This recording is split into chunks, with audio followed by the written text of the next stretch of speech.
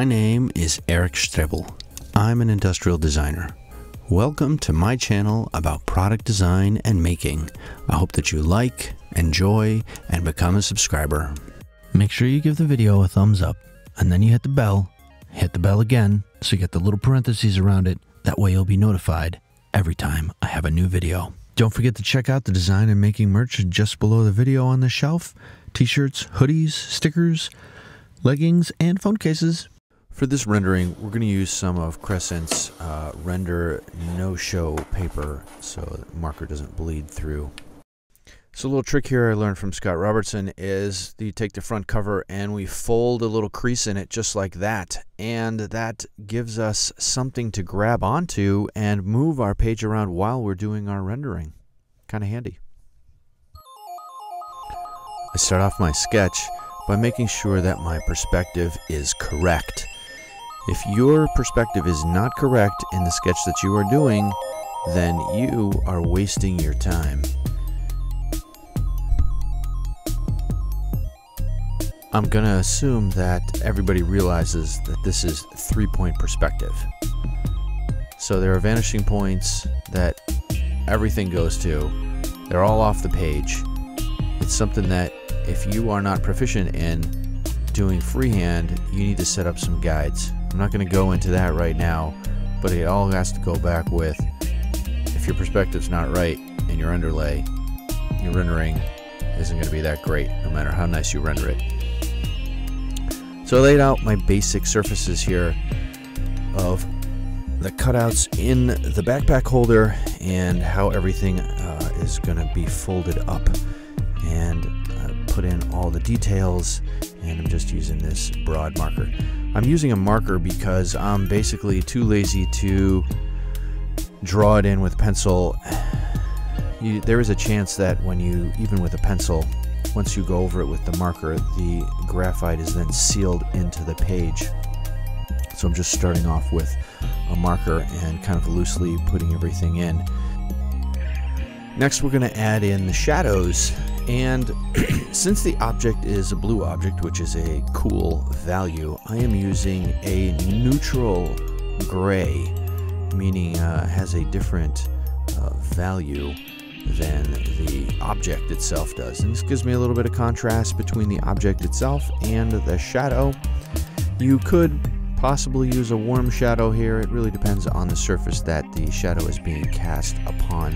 And I start off with just a regular 10% gray, and I'm going to build up the value all the way up to 30% just to give that shadow a little bit of depth.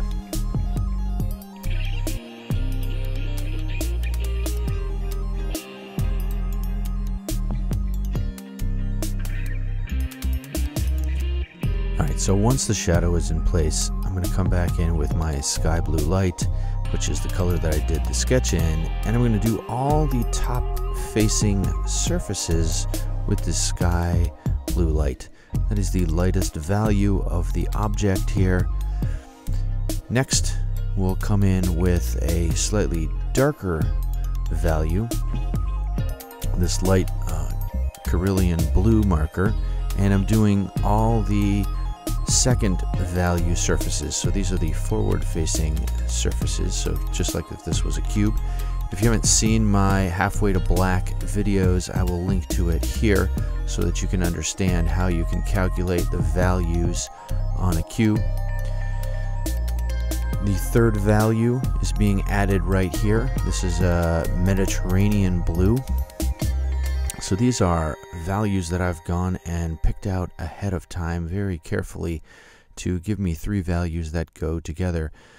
This will require a little bit of work on your part to find three values that all go together to look like an object of equal value. So here are the basic three sides kind of all valued in, and now we'll add the shadow that is being cast from the left side onto the object here. I'm using a 30% cool gray. The reason I'm using a 30% cool gray is that the object is blue, so it's a cool object. If it was a red object, I would probably use a warm marker, but in this case we want to keep the values correct, so a cool marker there as well. Just really quick for all you technicians out there, that back surface being cast on the object should probably be a little bit darker than the 30%. Maybe I should have gone with a 40%. But it reads halfway decent.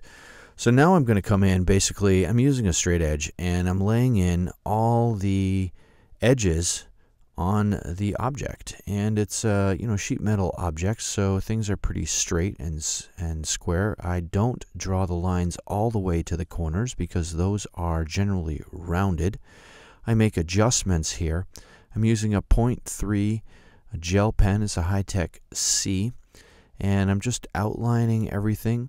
You'll see in the corners, I come back, I add those radiuses, and I even add little double lines to show where the radius is going to be.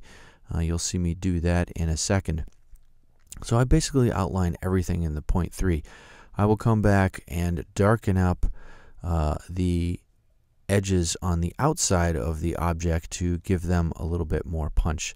But at this point, I'm just using this 0.3 to clean everything up, get the lines exactly where they're supposed to be. I'm using a circle template here, 45-degree ellipse template, sorry, not a circle template, to do the openings in the back for the screws, the countersunk screw holes, to get them correct. And here I'm starting to put in my double lines where the bends are in all the corners and all the radiuses. Again, I'm still using a double or a 0.3 to do all those. Now I'm going to come back and darken up some of the details so they are a little bit more punchy. So in this case, the outlines and any fold lines, things that overlap other parts of the object.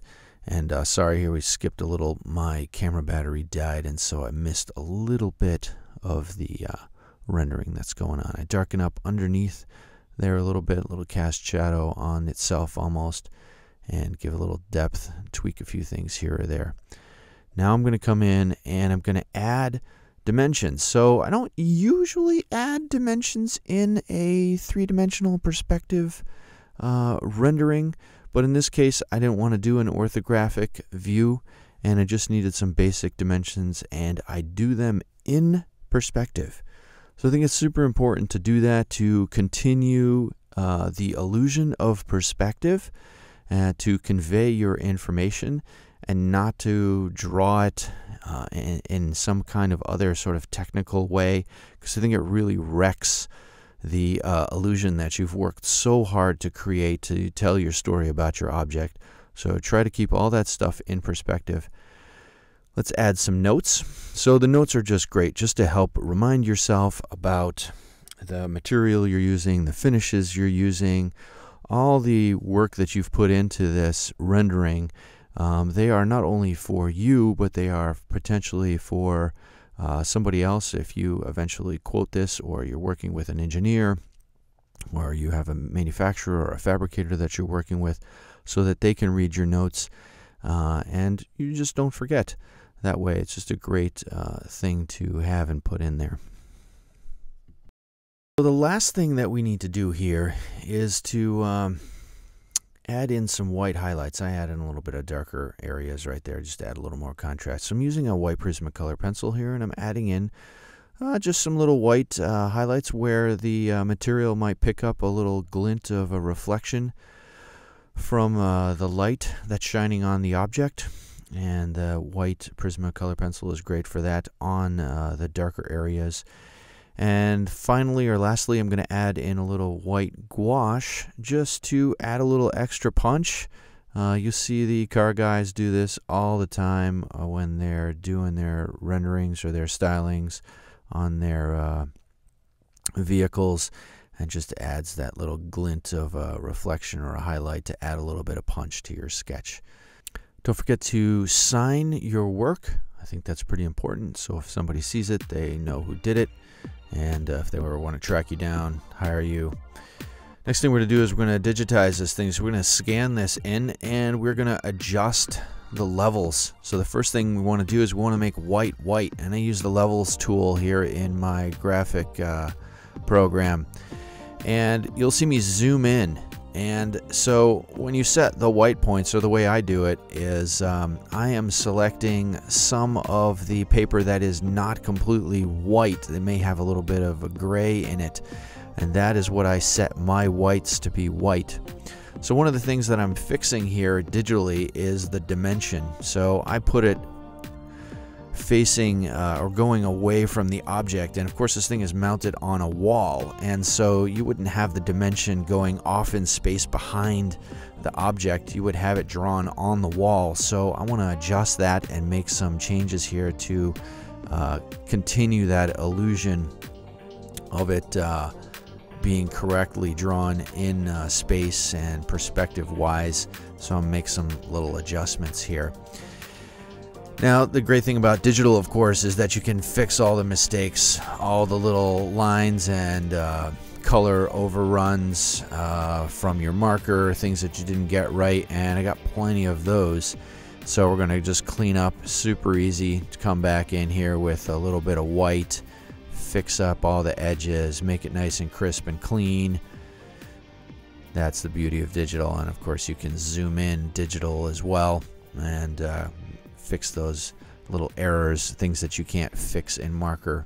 Here we take out a little bit of white, or blue I should say, and we add white. Technically, if it was actually mounted on a wall, you'd have a little cast shadow there as well, but we're not going to do that. You could add some screw heads here too if you wanted to add them in perspective.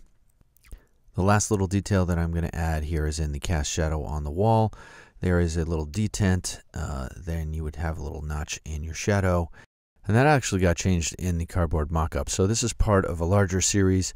Go check out that video of me developing this product. Follow along on that series. Make sure you like and subscribe so you don't miss any episodes. And maybe you'll get to own one of these bad boys someday. Thanks for watching. Don't forget to subscribe to the channel. You can do that by clicking on the icon in the bottom right of the video or below the video. Give it a thumbs up and follow the channel there as well. You want to know about upcoming design content and projects that I'm working on? Follow me on Instagram, Twitter, Facebook, and my favorite Google+, links below. Also, don't forget to check out all the design and making gear below. Rock on! Click here to check out some of the other design and making videos that I have that you might enjoy.